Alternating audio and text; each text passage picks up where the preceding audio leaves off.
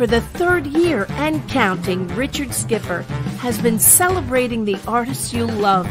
Richard Skipper is all about celebrating life, art, and his guest body of work. Please join us while he showcases these diverse and talented individuals. Here's Richard Skipper. Happy Saturday, everyone, and welcome to the latest edition of Richard Skipper Celebrates. Who or what are you celebrating today? Today is National Football Day, it's National Bank Transfer Day, it's National Bison Day, but today we celebrate National Book Lovers Day. I am an amazing book lover. I mean, if you were to see the periphery of my office right now, I don't have enough bookshelves. I have books piled up on my desk. I have them in corners. I have them everywhere. I am surrounded by books. Even as a little boy, growing up in Conway, South Carolina, if anyone ever asked my parents what I would want for my birthday or what I would want for any of the holidays, the answer was always, give them a book. Because I was a bookworm, I was a book nerd. I had a great mentor. I've talked about her before. And before I bring on our first guest, I've got 5 amazing authors waiting in the wings. And we're going to talk about the world of writing and books and everything and their love of books. But I had this great mentor, Florence Theodora Epps, in Conway, South Carolina. I used to go to her home every Wednesday and Thursday afternoon for elocution lessons and for history lessons in the theater. She was my mentor, and we would read from the classics. We would read from biographies. We would read from everything. And if I came across a name, she would ask me about that person. And if I didn't know who they were, she would close the book and she would say, go home and learn about this person and come back next week. And she instilled in me the importance of knowledge and getting to know these people. And it's very important that I to this day, I still carry that around. This was before Google. I would go to the Conway Library, and Catherine Lewis, our head librarian, she would see me walk in the door and she would take me over to all the new biographies that came out, because in the mid-70s, because of films like That's Entertainment coming out, a nostalgia craze took over the entire country. And a lot of biographies, a lot of autobiographies came out. So it was very easy for me to get that information that I needed. But today we are going to be celebrating, well, 4 of our guests have celebrated great artists. And one of our authors today is a book author. And I love them all, and I am so thrilled. I'm going to begin by bringing on Lara Gabrielle. Lara was on the show just a few weeks ago. We were celebrating her amazing book, Marion Davies. And I love the synchronicity of all this, because 2 nights later, I am watching a PBS special on W.H. Hearst. And there's Lara right there in the middle of, but you hear her voice before you see her. And I said, that sounds like Lara. And sure enough, you were there. So first of all, I want to thank you for being here. As I said, your book about Marion Davies, which I highly recommend to everybody, is just amazing. And we talked when you were on the show before about how you got started with this. So everyone go and look at that show. It's archived. But I want to start with, since you and I've spoken, how has the impact of this book changed your life? It's been pretty remarkable. The reception has been just beyond fantastic, and I've been on lots of podcasts and lots of shows, and it's just been a lot of fun. Actually, this coming Wednesday, I'm going to be on a show called Alta Live, which is the sort of video cast version of Alta Journal, which is owned and operated by William Randolph Hearst III. Wow. So Will 3 and I are going to be talking together about Marion Davies and about his grandfather and about their relationship and how the reality of it differs from what he was told. And I think it's going to be pretty fascinating. So by all means, please send me the link so that I can get this out to our viewers and sure. everyone. So I want to ask you, where did your love of books begin? Well, I've always loved books from the time that I was. My mom jokes that people would make fun of her when I was a newborn because she would be reading books to me when I was just barely out of the womb. And I learned to read quite early because I just loved books so much. And so I can't even say when my love of books began because it's always been there. So I want to ask you, what is the biggest surprise that has come to you? Correct me if I'm wrong. This is your first book. This is my first book. So what is the biggest surprise that has come out of all this for you in terms of this world of book writing and the aftermath of writing a book? The biggest surprise, I would say, for me is how many stages there are. I felt like at the very beginning, I was doing the research, and then there was a long stage when I was just researching for years and years. Then there was the stage of writing, and then there's the stage of getting it published, and then there's the stage of post-publication. Mm-hmm. So, and they're all distinct phases of the process, and that surprised me a little bit because I thought that they would maybe flow together more than they do.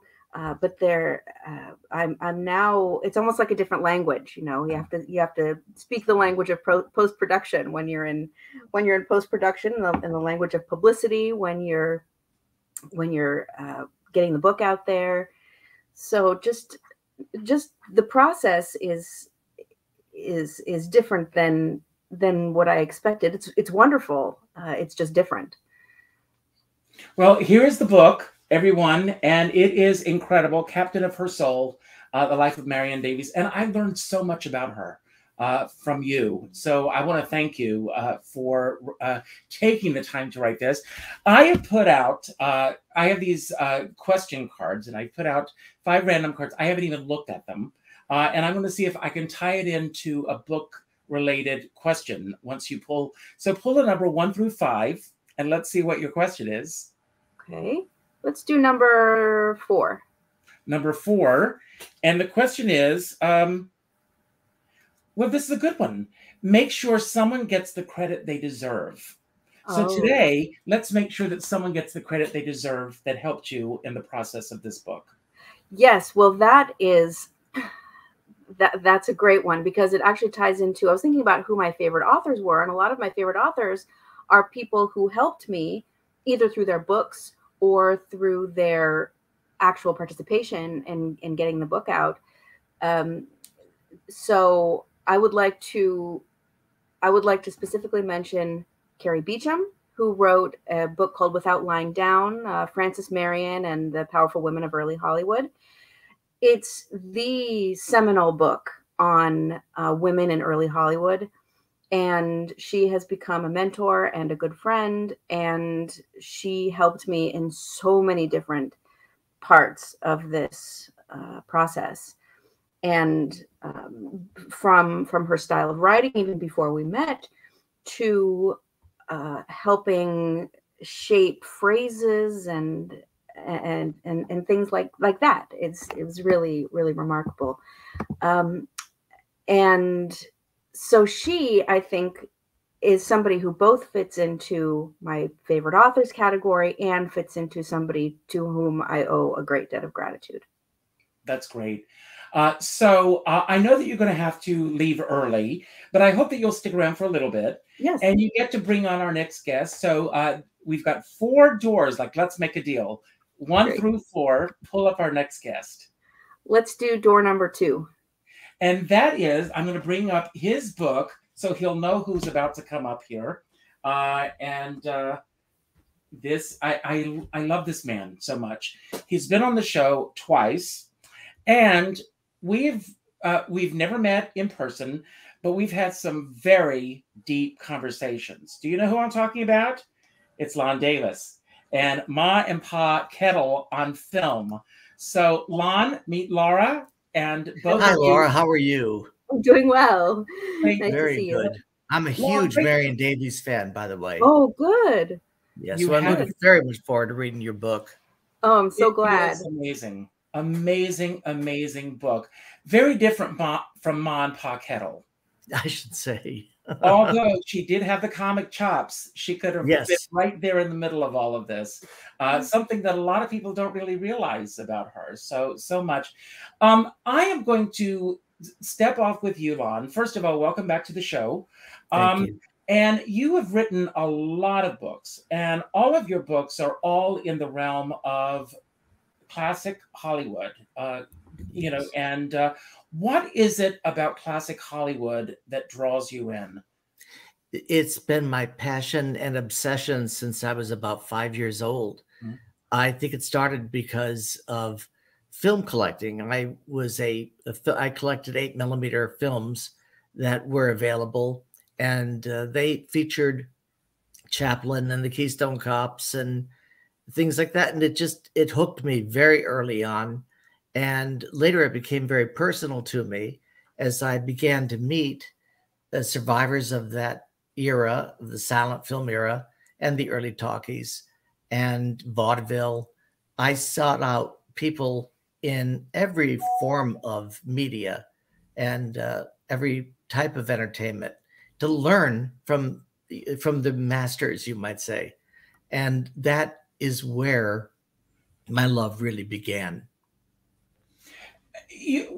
Carol Channing once said, writing a book is a solitary profession. But I disagree with that because it truly is a collaborative process.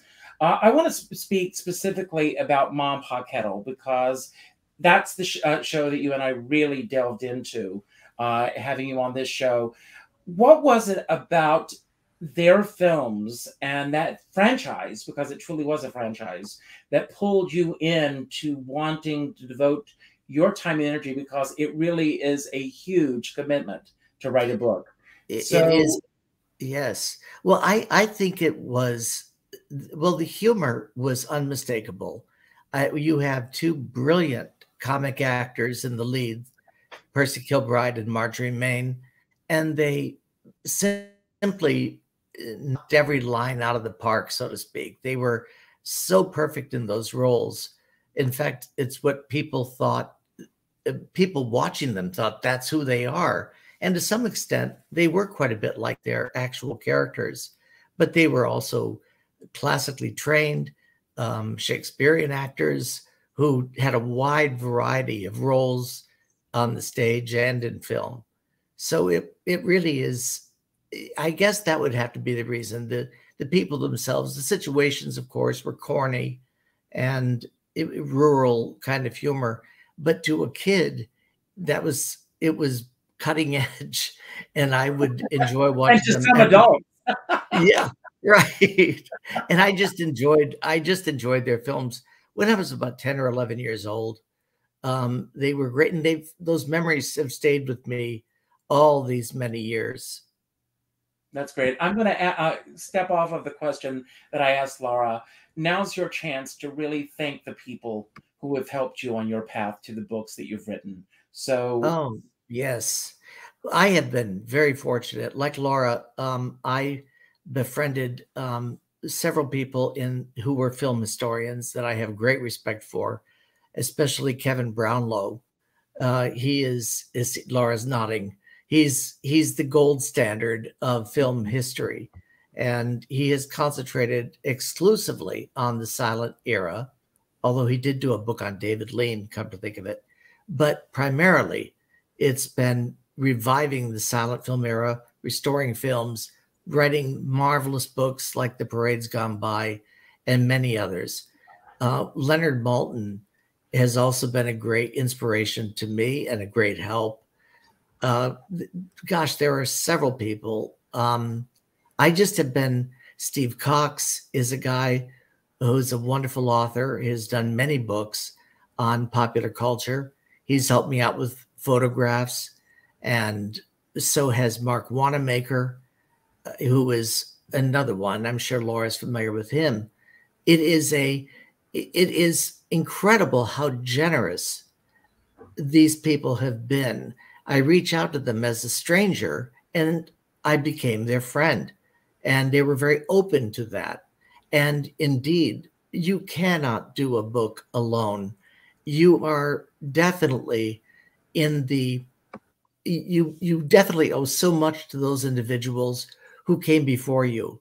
And yeah, I'm sure, like in Laura's case, Gavin Lambert, didn't he do a book on Marion Davies?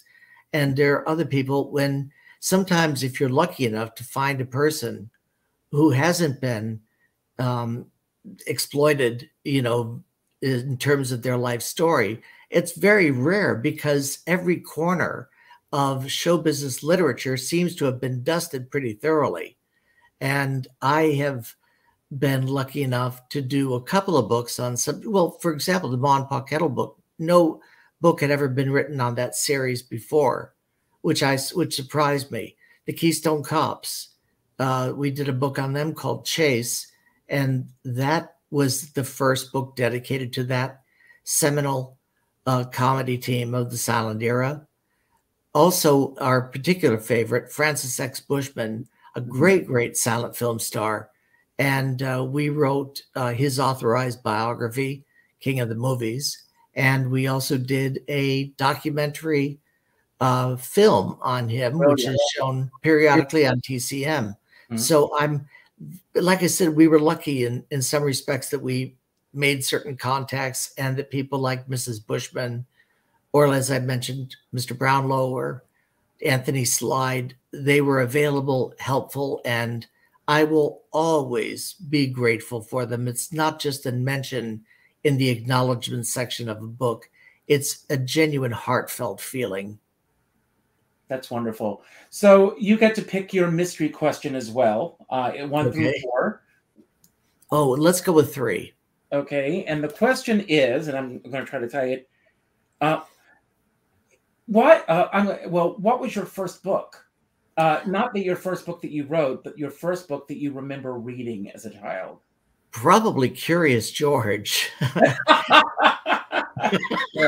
Yeah. I was only in my early 30s at the time.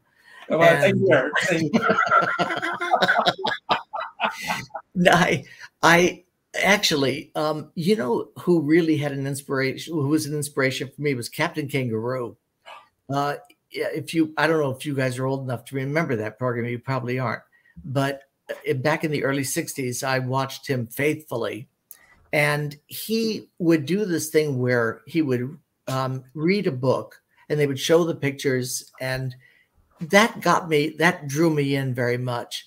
And probably seeing, Curious George on Captain Kangaroo made me think, when I was in school, they used to have these things where the nuns, I went to a Catholic school, where the nuns would say, you can order any books you want off of these lists. And so you would check them and think, I want this and this. And then there came this marvelous day when a fresh box of beautiful, brand new, shiny books arrived.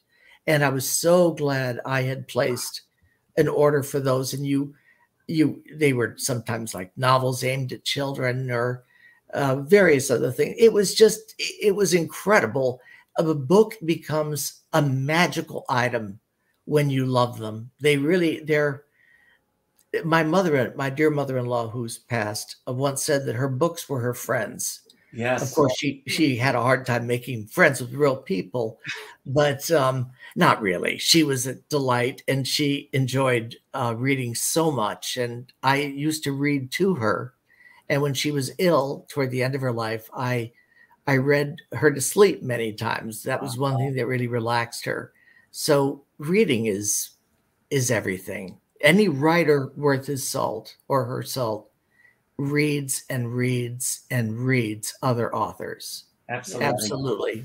Very important. Well, it's not every day that Captain Kangaroo is mentioned on our show. But I'm going to share this. If you can all see this, this is Captain Kangaroo with my dear friend Carol Channing. She signed this. Oh, wow! Yeah.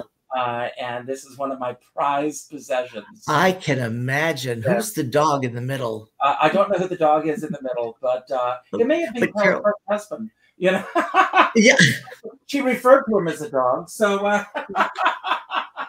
you got Carol Channing and Captain Kangaroo, two icons in the same picture. Right it's wonderful. So you are going to bring on our next guest. Just like, let's make a deal. Door number 1, door number 2, or door number 3. Well, Richard, I really think I've given this a lot of thought, and I think we should go with door number 1. Okay, and I am so well. She was on the show a few weeks ago, and in this incredible book, she knows who's coming on, celebrating Robert Preston. Another phenomenal book. By the way, everyone, all of these shows are archived on my Richard Skipper Celebrates show. Please check them out and order these books. But that night, I felt something coming over me. And by the end of the show, I discovered that I had COVID. So I am glad that she's back, and I feel wonderful. Debra, I am so thrilled that you were here. Meet Lara Gabrielle and Lon Davis. Hi, and I'm thrilled to be back too. I'm glad you're feeling better. I am feeling wonderful, but it knocked me out. For 2 years, I'll share this with everyone very quickly. Helen Hayes, I live just below Nyack, and Helen Hayes was a major fixture here. And we just had her home dedicated as a literary landmark, important to notice on this day of book lovers, because she wrote her books at Pretty Penny. Her home was called Pretty Penny because when asked, what did this place cost you? She said a pretty penny. So it is still called Pretty Penny to this day. She, of course, was married to Charles MacArthur, who wrote the front page there. He wrote the screenplay for Wuthering Heights, and so many other literary masterpieces were written in that home. For 2 years, I worked on this project, and I was not able to go to any of the events. So, and it all began with you, Debra. Unfortunately, so first of all, this book, as you know, I love, love, love this book. How has this book changed your life? And what is your schedule like right now? Well, since was on your show, there's been several podcasts and radio shows, and I have a few more coming up regarding the book. So that's kind of down the pike. And just the whole process of writing the book was, I don't want to say it restored my faith in human nature. You know, I wrote it during the height of the pandemic, and just everyone that I contacted, whether it was a celebrity interviews that I did, or having to reach out to all of these reference librarians, because of course I couldn't be going anywhere during the pandemic, who just went above and beyond the call of duty to get, various either articles that I needed or other reference material. It just kind of restored my faith in human nature. I know that's their job, but they kind of, bent over backwards to get me all the information in a timely manner. So in the dark days of the pandemic, the book really kind of researching the book and writing the book really restored my faith in human nature. So that was kind of a side benefit for doing all of this. What was the biggest surprise for you, or the biggest aha moment for you writing this book? I guess the biggest surprise was that, one of the reasons I delved into this and wrote it in the first place is because everywhere you looked, whether it was on websites, articles, etc., they always talked about Preston being extremely private, and there was nothing about his life out there, et cetera, et cetera. Sound familiar, Laura? So I kind of took that as a challenge and said, well, let me see what I can find out. And interestingly, there was a lot to be easily found. So I'm surprised that no one pursued it. I mean, it took a lot of digging, a lot of interviews, getting a lot of information. But if someone is, dedicated to doing that, as you can see, put everything in this in the text, it was possible to find out. So that's kind of what surprised me, is that, and of course this is like 35 years after his death, but I'm surprised that closer to his death in 1987 that someone didn't undertake this project and write it sooner. Mm-hmm. So that's kind of what shocked me, is that if, you know, there were all these breadcrumbs that he kind of left. And if you followed the trail, you'd be able to find out information about his life. So I'm going to go back for you as well. Do you remember your first book as a child? Probably not the title. I remember, you know, I'm going to date myself here, but we had all these little golden books, you know. So I was, and sort of like you, people would ask, oh, what does she want for her birthday or for Christmas or whatever? It was always a book. Mm-hmm. So I remember having a huge library of all these little books and reading them constantly, having my mother, you know, people read them to me constantly. And then, you know, as I got older, I kind of, I don't want to say on the sneak, but I would go up to we had a corner drugstore and they had all of these, I don't want to say adult type books, but I was maybe in junior high school, and I would read like Sybil or The Godfather, or things that maybe I shouldn't have read till, you know, I was a little bit older. But I was fascinated by, you know, so I would get these books and I would read them. And in fact, the whole Sybil, reading Sybil, I must have been maybe 11 or 12 or whatever. It just fascinated me so much. And that's, I kind of propelled me into my career as a mental health professional, because I just found that so fascinating. Wow. Her whole story. And in fact, I did have in my practice one multiple that I dealt with. So that was very interesting. But so, you know, I started reading, like I said, from an early age, read various books. But for me, my favorite genre is biography or memoir, mm-hmm. Because and the two guests that you have on here obviously have written a lot about their memoir, biography type books, only because I find that, although, you know, fiction is great, I'm not negating that in any way, but I find that real people's lives are far more fascinating than anything you could concoct in your head. And again, I found that true, you know, when I was working as a therapist. Sometimes people would come in and tell me their story or their family, and I would have to really hold it together to keep my jaw from dropping, because I would hear different things that were going on or that went on in their family, and I'd be in my mind going, oh my gosh. So, you know, I saw that firsthand from dealing with people and families. And the same thing is true, obviously, with people who write biographies or people who write their own autobiographies or memoirs. Fascinating. The various trials and tribulations and things that they had to deal with in their life. So for me, that's my preferred genre of book. Although I do appreciate other things, that for me is the favorite. I totally agree with everything you just said. And it's interesting that you talk about reading Sybil at that early age. My mom found Valley of the Dolls under my pillow. I had no idea what I was reading about, but I think that affected my life as well. Now, Deborah, I want to ask, as I've asked both Lara and Lon, now's your chance to really thank the people who have helped you on your path with, especially this book with Robert Preston. Well, I think I have to thank a lot of people on a lot of different levels. You know, first of all, my family for being so supportive. I would, you know, kind of have to cocoon myself to do all this research and writing. And so there were a lot of the times I was, you know, absent literally and figuratively. And so I have to obviously thank them for all their support.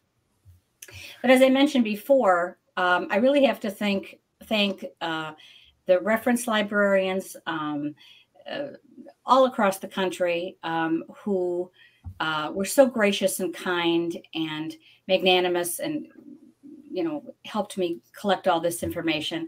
And then also many of the celebrities, Rosemary Harris, Christopher Walken, Leslie Ann Warren, Bob Gunton, Neva Small, I can go on and on, all the people that I interviewed.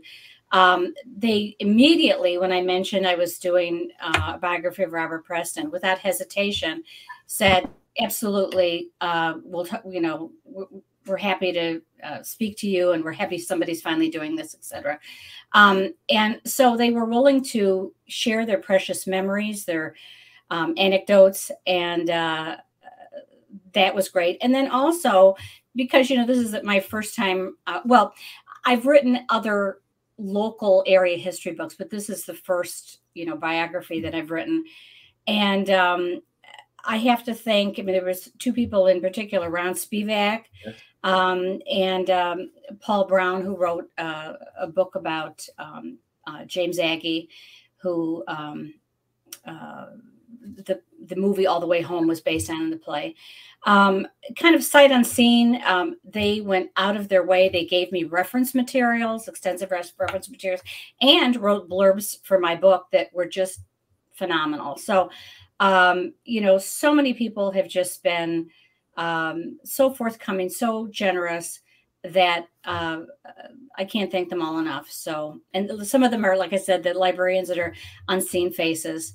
New York Public Library was especially helpful, and also Academy of Motion Picture Arts and Sciences, just fantastic. And I wouldn't have been able to do it without all their help. That's great. So you get to pull a question 1 through 3. Number 2. And the question is, choose. It says choose a new skill that you'd like to master and investigate your options on learning it. I'm going to rephrase this since we're focused on books today. Who is someone that you would really like to delve into as your next subject? I think I've discussed this. Yes. Discussed this in your last show. Hands down, Christopher Walken. Yes. I had extensive 3 different conversations with him. He just is, so interesting. He had so many more stories to tell than what I put in the book. Some of them, he digressed about his own career, etc. And I realized why that probably won't happen. But certainly he was full of stories. He's, his career itself is very interesting. So that would be someone that I would really love to be able to delve into his life and his career and what makes him tick. That reminds me of a question I want to ask each of you before I bring on our next guest. All of you have written about people that are no longer with us. Would any of you be interested in writing? Debra, you've already touched upon this. Obviously, you would, if you wrote a book, I'm assuming, on Christopher Walken, you would desire that it be an authorized biography. Sure.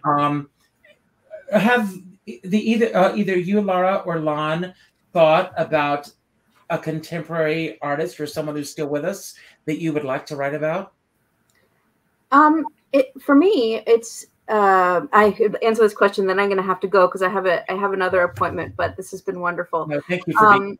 Yeah, for me, I think that it would be very much a different process because you would have to go to people who are living. You'd have to, get you'd have to. I think that the how do I want to say this? Like when you write about someone who's living, there are all kinds of personalities to deal with, all kinds of other somebody might talk to somebody else and say, oh, you should really talk to this person, and then this person says, no, you shouldn't talk to this person. Anyway, there's some potential drama there, which might make it a little bit more difficult. It would be really interesting, and I would have to think about how to do that if I were to do somebody living. And I'm sure that it would be possible. It would just be a different approach. So with that, I'm going to have to leave. Deborah, Deborah, I'm going to say goodbye. You have Lon, another book event that you're off to, so thank you for being here today. Yes, thank you, Richard. I will take you out of the studio, so you don't have to do anything. Okay, thank you. Thank you for being here today. Yes, of course. Take care, Laura. So, Lon, same question. Well, I have, as an editor, I've worked with a few celebrities on their memoir. For example, Gary Berghoff from MASH, you know, I think he played Radar on that show. Yeah, that's right. I worked with him, and he was very concerned that I was going to in any way make any changes, but I had to because of editorial purposes. I mean, grammar and people, unless you're a writer with a lot of experience, everybody needs an editor, whether you do or whether you are a longtime writer or a new one. This was his first book, and he did a very good job describing his life and career. But it is a very different situation because there is very little. I prefer biographies to memoirs, simply because biographies tend to be more objective, as opposed to, you know, a person. Actors are known for their incredible egos, and it usually is very, very focused, and they're often defensive. I'm not generalizing about people like who are in show business. I just mean that they have a lot riding on telling their story, and they want to make sure it's done in a way that reflects most positively on them. And so it's not really the same kind of journalism as researching a person's life and doing it. Also, I would be hard pressed to find a person who's alive today that I'd be that interested in, because my interests are so antiquarian. Come on, Ron. You and I have already talked about my book. Oh, well, no, that's different. That's different. Now, you know, I'm joking. I'd love to work with you, Richard, but you're but you also represent, to me, an earlier, better era in show business. Your influences and your experiences. But don't let me get off the topic. Yes, there are some people I would love to work with, Richard Skipper being one of them. Yeah, thank you. Deborah, I'm going to let you bring on our next guest. Okay. One or two? Two. Okay, we're going to shift gears from show business right now. I've talked to all of you about your first books. Well, look at this.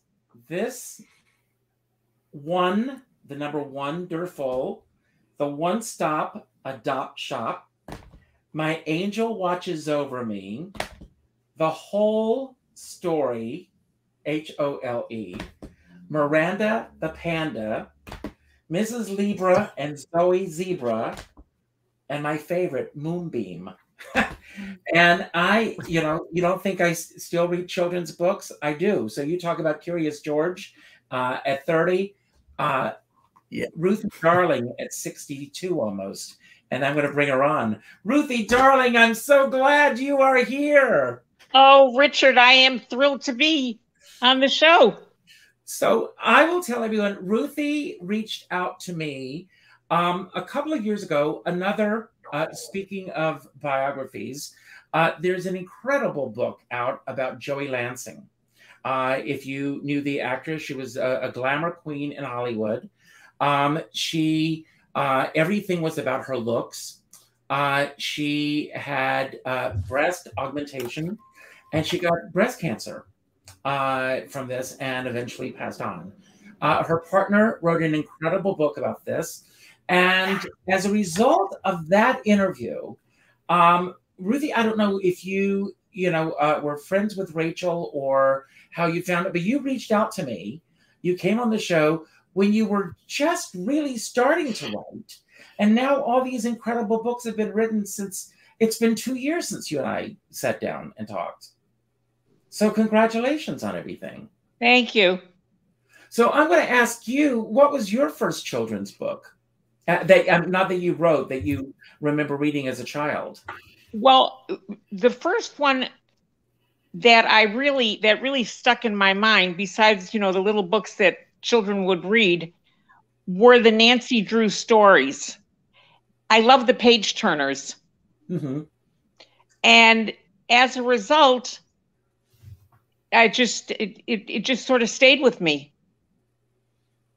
Now all of your whole genre has been on children's books. Have you ever thought of delving into other genres or different types of books? When I have some friends out here who, excuse me, who are also authors, and I've said to them, I don't know how I couldn't do it.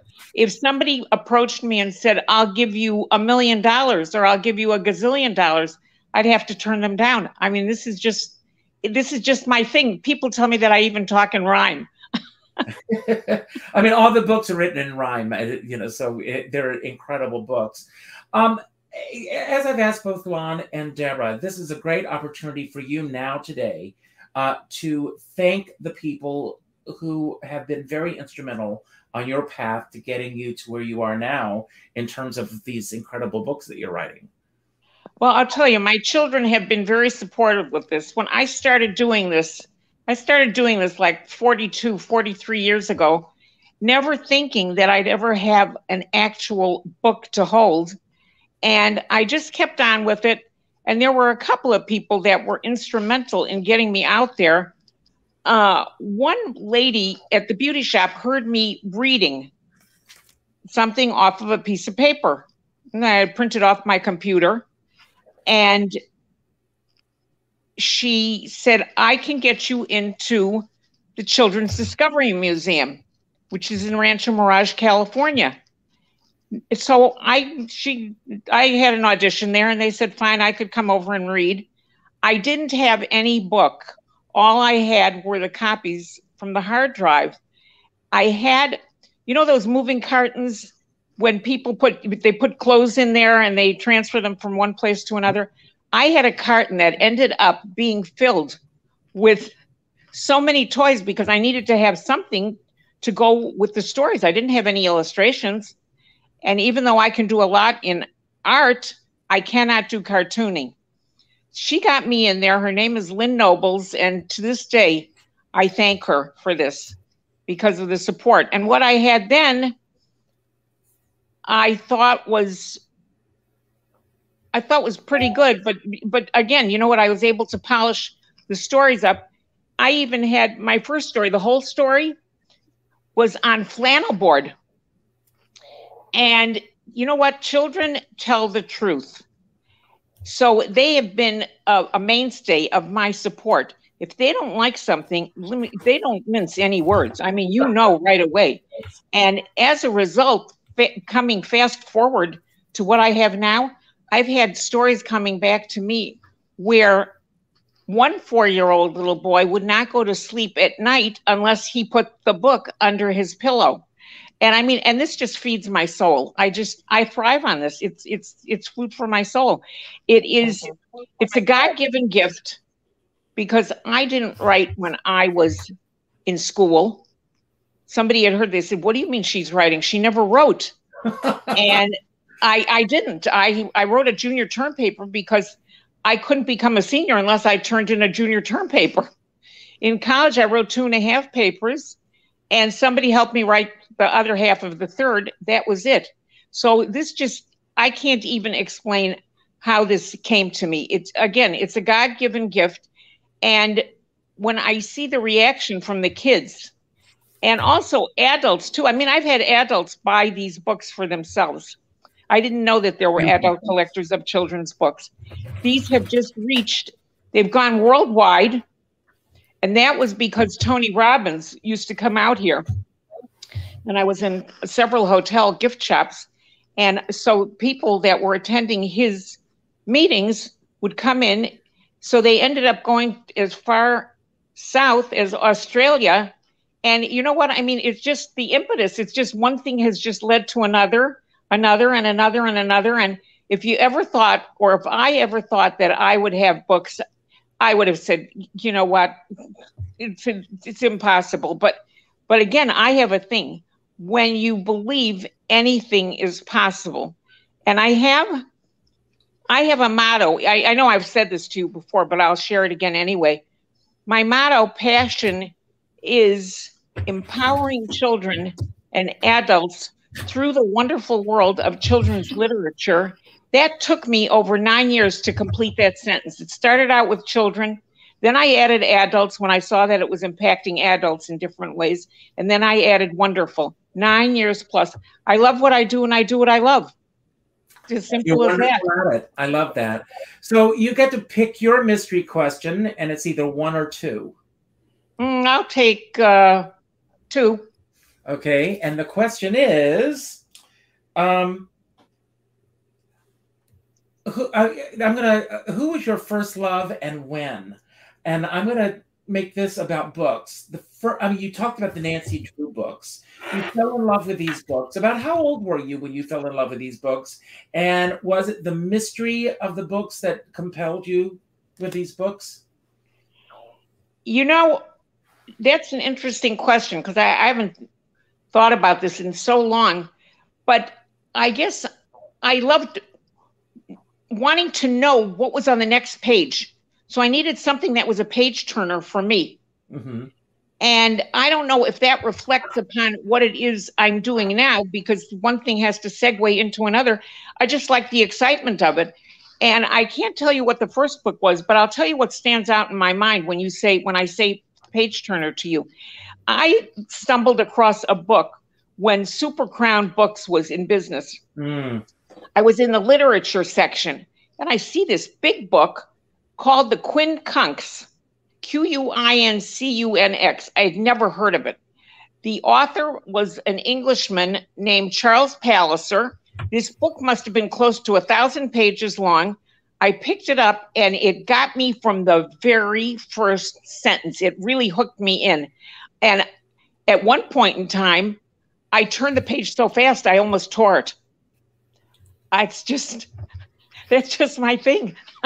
Well, I am going to bring on our next guest, who's been waiting patiently in the wings, and talk about page turners. I mean, first of all, the first book, was that a name I dropped?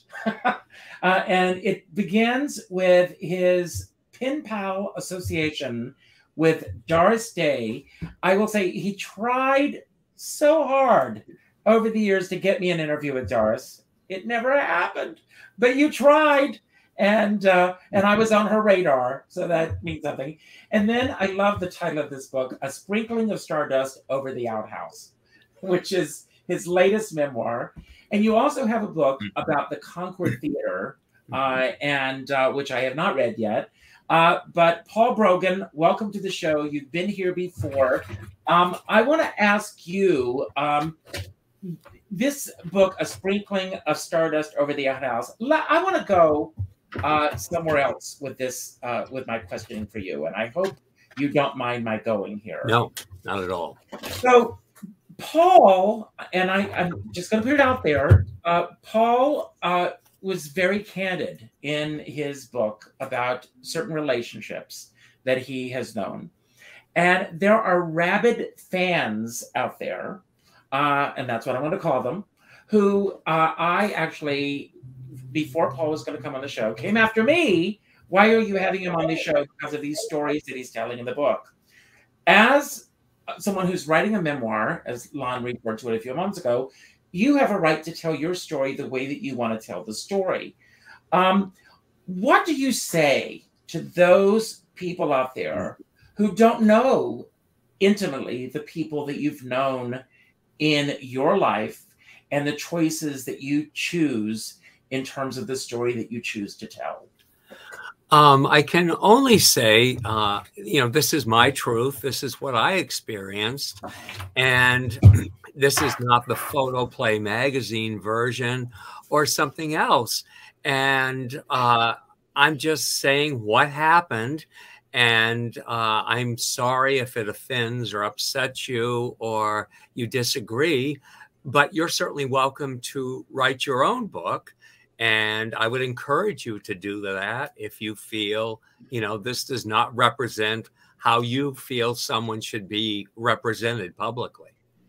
Well, I think that with all of these artists, whether it be Ma and Pa Kettle or Francis X. Bushman or the Three Stooges or the Rat Pack or Robert Preston, fans, fanatics, fandom, put these people on a pedestal to a point to where they, I think, somehow lose their humanness sometimes in the minds of the people who are their fans.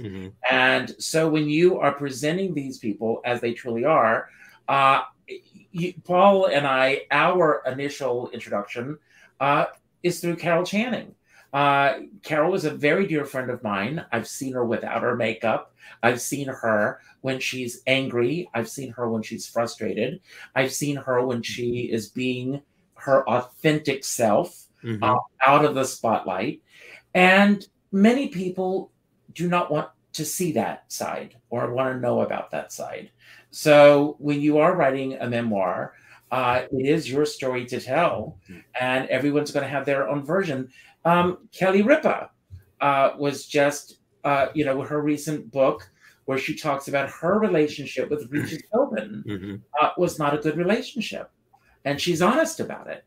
And has offended and upset other people who were part of his circle and his sphere, saying that that was not their experience. But she came along at a later time in his life.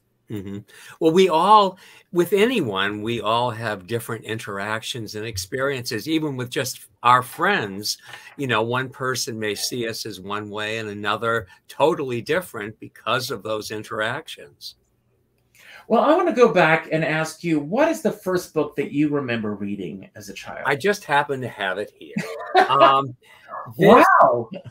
This was given to me for Christmas of 1957. And it's a story for each day of the year. And my mother would read it, and I would follow along the words to learn reading that way.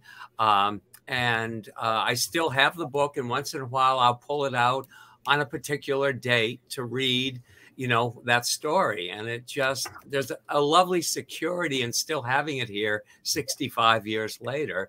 And it was so short stories, but you became mesmerized because it was about the people living on a particular street. So they became like friends to you. And so that was my first introduction. Secret Garden was the first one. There was an actual book. I saw the movie on the early show on television, and my mother said, well, that's a book, And so she went out and got it for me. Wow. And I was just, hooked from then on. And again, now is your chance to thank the people who you would like to thank, who have helped you to where you are now in terms of the books that you've written. Well, first of all, my husband, Alan, because he's the one that said to me, you've written plays, you've written screenplays that never got produced, but things that I, sending them to Shelley Winters or Marlon Brando, and they just went off into the ether. But he said to me, you really need to actually write a book. And he said, I can live with you during that process. So I was over 50 when I wrote the first book. Was that a name I dropped? And it was like a whole new, at the time I was working with HIV/AIDS individuals in the state for an AIDS organization. And it was a wonderful way to get away from the fact that we were still losing so many people, and every day at work could be so high stress, to go and start to write this book and to relive things that I had sort of pushed into the background. So he's the first one. Second would be Doris, because she's the one that said to me decades ago, Paul, you need to tell your story. She had written a book with A.E. Hotchner, that Doris Day, Her Own Story, that had been very successful. And I had praised it at the time. And she said, well, you have an amazing life and a fascinating life. And I said, but it's not like yours. She said, of course it's not like yours, but that's okay. there will be lessons people will learn from what you've gone through, and you need to share that, and you might make a difference in the life of one person. So probably Alan for getting me to actually sit down, and Doris for planting the seed a long time ago. That's great. Now, this is the last question here, and then I'm going to go around and ask each of you specific questions. What's the first book that you bought? The first book that I actually bought was a book called Good Times, Bad Times by James Kirkwood. And I bought that in 1968, right after it came out. And I just loved it. I wrote him a fan letter about it. This was long before he did Chorus Line and all of that. But I just loved it. And I immediately turned it into a screenplay. It never saw the light of day, but I just loved it. And it was $1.79. It cost me. So I'm going to go around. I'm going to ask each of you as we wind down here. And again, thank you all for being here. Lon, what are you currently reading? Currently reading? Actually, I'm currently reading Penny Marshall's memoir. It's very funny. And I think she passed away a few years ago. And what a talented woman she was. I don't know how I happened to start reading it, but I did, and it must have come up in my Kindle feed or something. But I just read book after book after book, like all of my co-panelists, I'm sure. But that was but she's really entertaining and very fun. Yes. Deborah? The book that I'm currently reading now is called Lady in Waiting. It's by Anne Glenn Connor, and I got interested in this book after Queen Elizabeth passed and the whole emphasis on royalty. And this lady was a lady in waiting to Princess Margaret, actually. And her life story, as I mentioned before with biographies, is just so crazy. I mean, she talks about how her husband, when she got married, they went to Paris. And the first thing he did was bring her up into this shabby apartment and force her to watch two people having sex so she would, quote, know what to do, So there are all these wild stories in this book of her life and things that happened to her. And again, that's why I always say real life is much more fascinating than fiction. So this is the book that I'm reading, and it's because of in the aftermath of the death of Queen Elizabeth. Wow. Ruthie? The Alchemist. But before I talk about The Alchemist, I have to say one more thing about who is supporting what it is I'm doing, and that is my brilliant illustrator, Adam Devaney. So thank you for letting me put that in. I would greatly regret not having mentioned him because he's made these happen. He's made them come to life. And all of her books are like this. Gorgeous, gorgeous books. And the holidays are coming up, folks. Give children books. It can open a whole world for them. Paul, what are you currently reading? I'm reading a book by a local author, Margaret Porter, called The Myrtle Wand, but she's received international acclaim for her writing, set in the 1600s. It has a connection to the ballet Giselle. It's romantic, mystical. I don't want to give away too much because it really is a special story, and I'm having a hard time putting it down long enough to come on your show, but I would not miss an opportunity to join you and your guests. But it's a wonderful book called The Myrtle Wand. Wow. Well, I want to thank all of you for being here today. I'm going to say my closing remarks, and then Lon, I'm going to turn it over to you, and then you can pick the next person and so on. And the last person standing, when you say goodbye, the credits will roll, so you don't have to worry about how we're going to end the show today. But I just want to thank you all for being here. As I said at the beginning of today's show, books, books, books. I love them. One thing that will, and those of you who have been on the show, I'm telling the truth. When I have a guest on this show who has written a book, I read the book. I interviewed someone the other night, and he says, "How do you know all this?" And I said, "It's in your book." I love to read. I'm an insatiable reader. I don't, believe it or not, I don't drive. My husband drives. When I'm in the car, I'm reading anything I can do to read a book, get it out there. And I love giving away books. I love sharing books. All of these authors, these books are incredible. Everybody, my hope is that you will take the time to go back. I actually have a playlist, and you're all on that playlist of authors who have, have been on the show. Go check out not only these authors, but other authors. I end every show, first of all, thanking everyone for being here. If this is your first time here, I hope it will not be your last. Please, please, please leave a comment on YouTube. Let me know your thoughts about today's show and other shows that I've done as well. Share this with your friends. Advertising is great. And this is true. Everyone on the panel will agree with me. But word of mouth is even greater. If you've read these books, tell other people about them.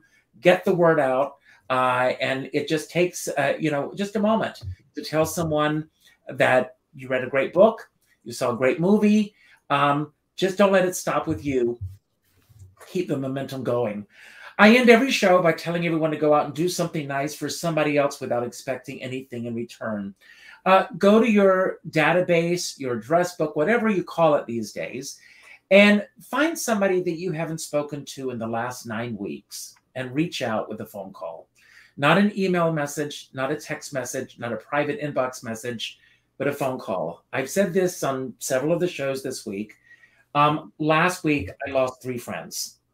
Last night, a birthday reminder came up, and I went to send this lady a thank you, a happy birthday, only to find out that she had passed away 6 months ago, and I didn't even know it. So it's important that we take the time to reach out and let those in our lives know what they mean to us, instead of making a celebration about who they were and are after they've gone. So please take the time to do so. I have a dear friend, Sean Moniger. He always says we're all in this together, but we're not in the same boat. And I always say, if you're going to be in a boat, make sure you bring a skipper along and a good book. So I'm going to leave on that note today. I'm going to turn it over to you, Lon. And when you finish, you'll pick the next person with their closing remarks. And again, it can be about anything that we talked about, anything we didn't talk about, or just any final message you want to leave everyone with today. And again, thank you all for being here today. Lon, love you. It's all yours. Love you too, Richard. You are just great. And I think it's wonderful that you're taking the time to honor books and the absolute joy that they certainly bring all of us. And everyone who's ever lost themselves in a book knows what a glorious experience it is. And now I would like to turn this over to, and perhaps I'm chosen her because of her name. My wife's name is Deborah, and it's spelled the same way. So for Deborah Warren, please take it from here. Thank you so much. Just following up on the whole topic of today's show, National Book Day, I just want to encourage everyone to read. I don't care if it's fiction, nonfiction, self-help books, whatever. Reading broadens your horizons, broadens your mind, invigorates your brain, provides joy, provides hope, and education. And I think the world would be a much, much better place if everyone read more. So I encourage on this day, people just to get out there, buy a book, and start reading. And I'm going to throw it over to Ruthie next. Richard, I want to thank you for having me on again. It's really an honor and a privilege. As you well know from having heard me before, I love what I do. I do what I love. The people that have supported me along the way, word of mouth, getting these books out, absolutely astounds me. And all I can say is, you know what, reading is it's just another avenue of life. I mean, it's a great escape. And it's entertaining, and it's thrilling, and it's. I remember reading Auntie Mame, the first page I got to. I mean, I was laughing hysterically, and it just, you know what? It's a gift, and all of these people that you've had on I really feel privileged to be on with it. They're all in their own right, adding so much, giving so much to the world. It just, I'm, you know me, I'm not speechless. I'm speechless. Thank you so much. Thank you, everybody. And now I'll hand it over to Paul. Thank you so much. It's been great being here with these amazing people. Now I can add all of their names to my list of books to read. And of course, being here with Richard and celebrating is just a wonderful experience. He's a genuine icon who celebrates life and makes it better.